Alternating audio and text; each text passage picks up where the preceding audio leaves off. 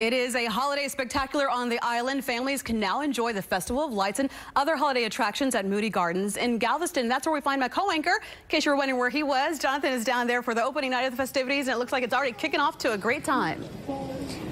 You know what it really is, and you know as well as I do that the holiday season doesn't get underway until all the lights are on down here at Moody Gardens. Take a look. We are joined by some little dancers out on the stage right now. So the Festival of Lights now underway. Holiday in the Gardens now underway. We've got over a half a dozen attractions out here going all the way through January the 2nd.